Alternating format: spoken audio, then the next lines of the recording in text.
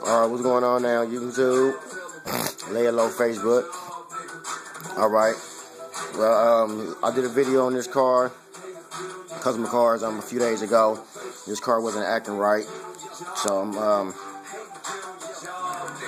put the screen on the back of it. This is the same car that broke, the frame on it. This is Maurice Scott out of Sacramento. So this is how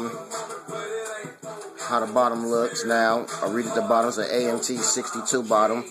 It's stronger than the last. So I made it so it wouldn't snatch so hard, so it wouldn't snatch the front and break it again. So this car is front and back, 3 wheels, has 1 motor, 2 servos in it.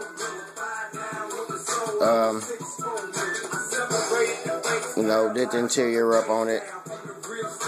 This is Camera the Mod, eazy real motherfucking G's 63. So I'm doing the interior now.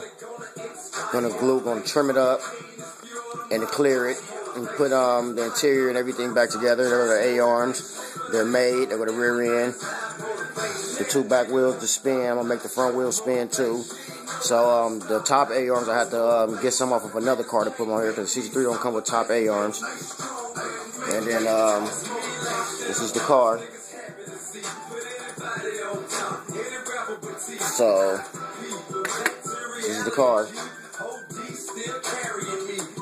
And then Mason Ruiz, I'm about to glue your lights in, your windshield wiper, and your door handles on this car. Other than that, this car is done too.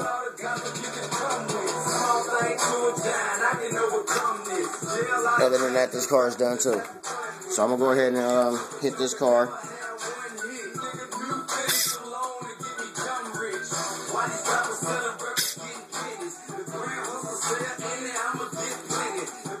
Bumper keep coming off this shit. So this car is a car, it back bumper, but you really have to work for the inches on this car.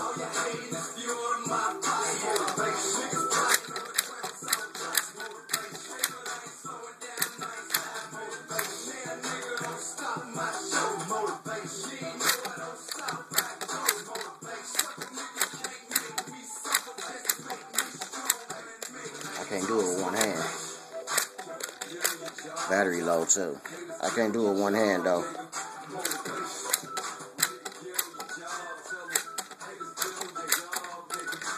Battery low too. So with a charged battery though, it'll hot, but the battery is low too. So I don't feel like switching the battery, but there it is.